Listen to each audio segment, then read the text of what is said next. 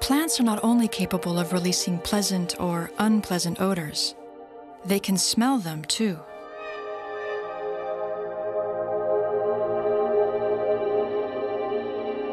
How can plants perceive the chemical molecules that are sent to them? This is the key question entomologist Consuela de Moraes has been asking.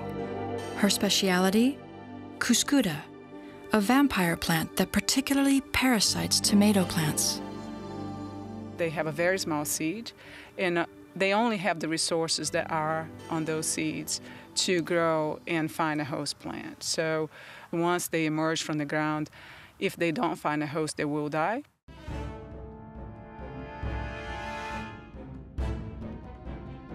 What we found is that plants perceive the odors of other plants. And what we believe it's happening is that they have receptors.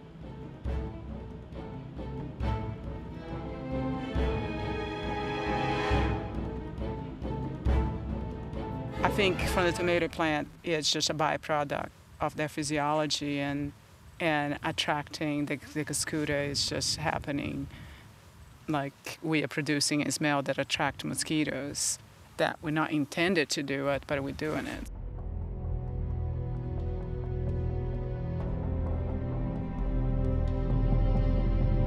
Every human being has a specific odor.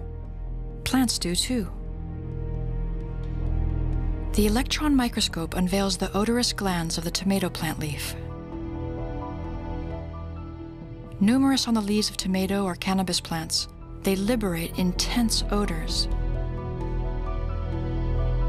Each plant has a specific olfactory signature expressed by the morphology of its odorous glands. And the powerful perfume of lavender is explained by its large olfactory pockets.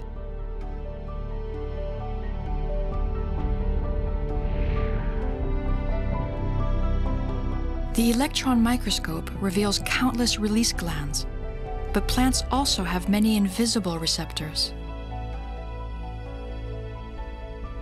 They have, in my view, an incredible sense. They really can sniff. And one thing that we were amazed to see is that the cuscuta have this ability also to perceive, a healthy plant versus a sick plant.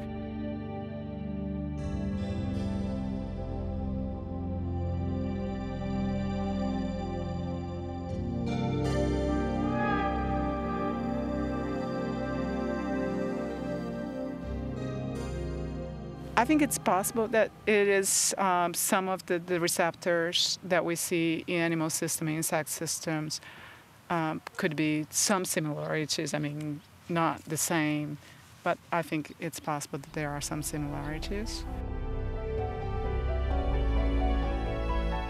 Unfortunately, our sense of smell is of no use to decrypt the chemical messages sent by plants. We are unable to crack their code. But scientists are never defeated.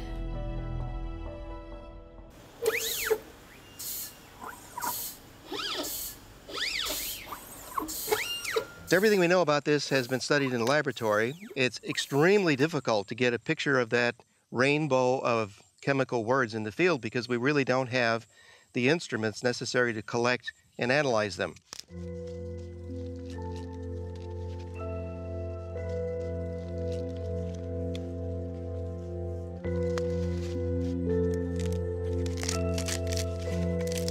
If we are to master the invisible conversations of plant life, we will have to learn to translate their chemical vocabulary into words.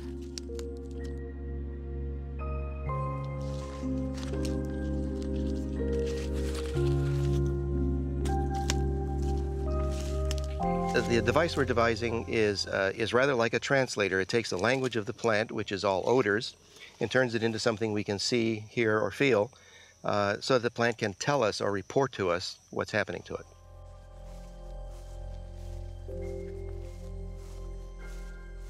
A key word that often appears in the plant language is methyl jasmonate, a molecule that harbors the smell of the jasmine flower.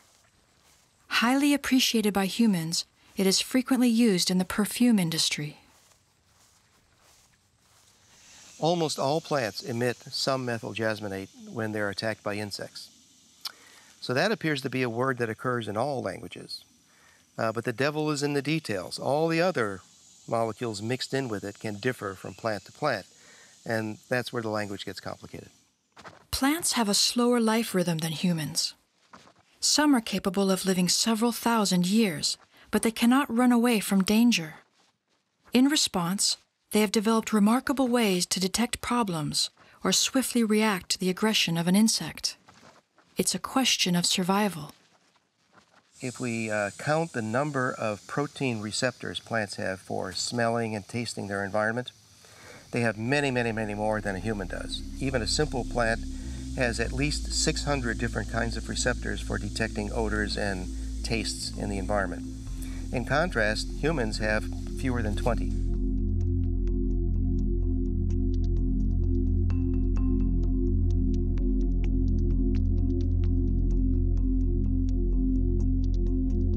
Plants are furnished with a multitude of strange stalks and hairs that serve as receptors and protection against insects. Their vast diversity is the secret to evolutionary adaptation against the many threats.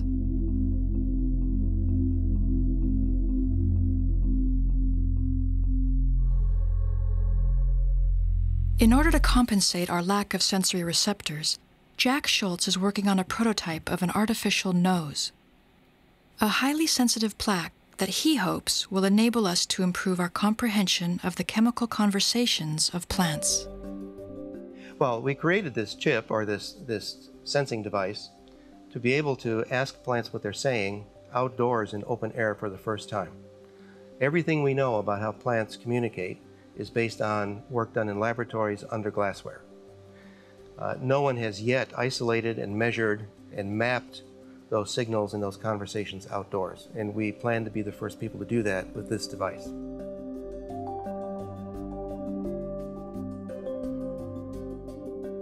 The interaction between insects and plants we describe as a war all the time, and that war is chemical. And those chemicals are invisible. So it's very true to say that there is chemical warfare and invisible communication going on all around us all the time.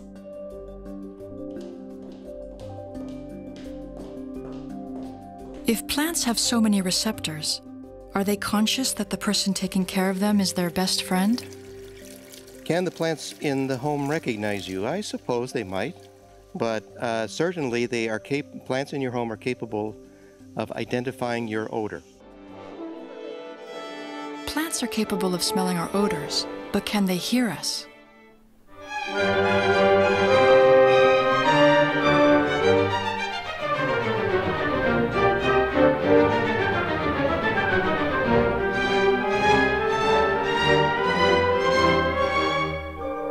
Plants are, it seems, receptive to music. The first experiments, held 40 years ago, said that plants were sensitive to classical music, but did not like artificial or electronic music like rock or blues.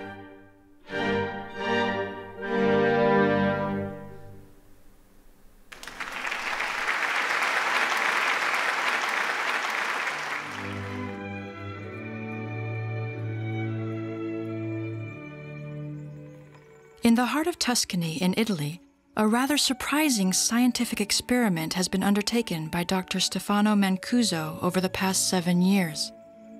24 hours a day, 7 days a week, the music of Mozart is played to the vines.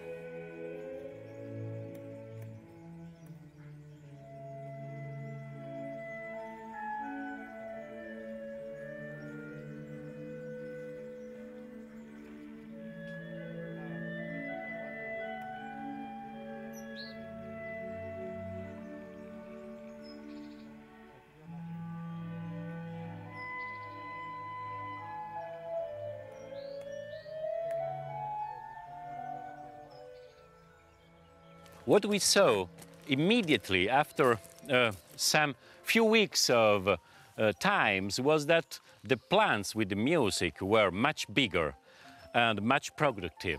But at that time, we didn't know if it was just the effect of music or the effect of soils or the climate or whatever.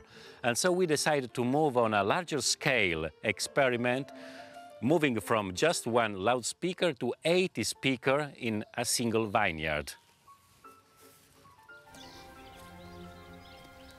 Dr. Mancuso has revealed some rather surprising results.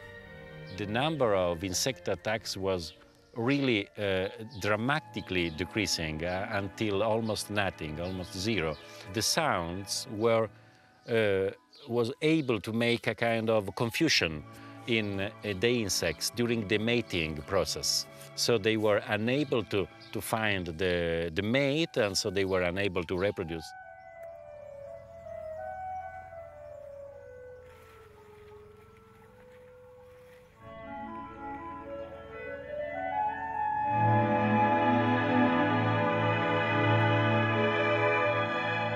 After several years spent playing Mozart to the vineyard, Stefano Mancuso is formal. The grapes on those land areas ripen 10 to 15 days before normal harvest dates. Plants are highly sensitive to sound, but just how do they hear them?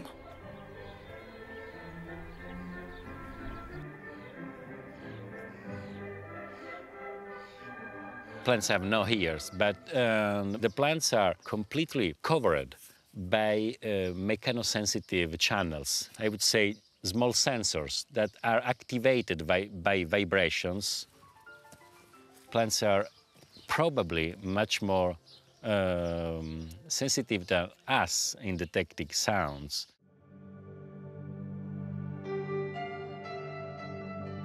An in-depth examination by electron microscope reveals that the leaves and the tendrils of the vines are covered by sensors that could well be their ears.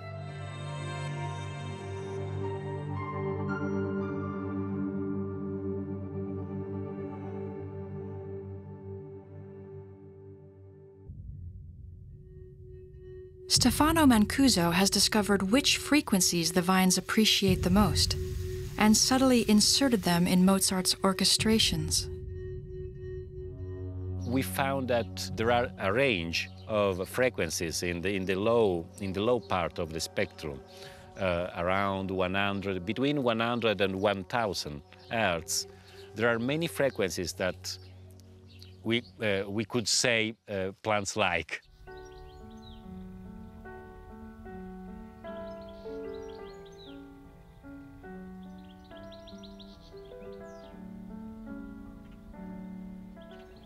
But just what good does it do to the plant to detect such sound vibrations? We are not sure about what actually the plants do with this information, but we are quite sure that plants are able to use the information coming from the sounds in the soil, for example, to detect the quality of the soils, the amount of water in the soils, the presence of obstacles in the soil. So they are in some way using information coming from sounds to have an idea of the space around them.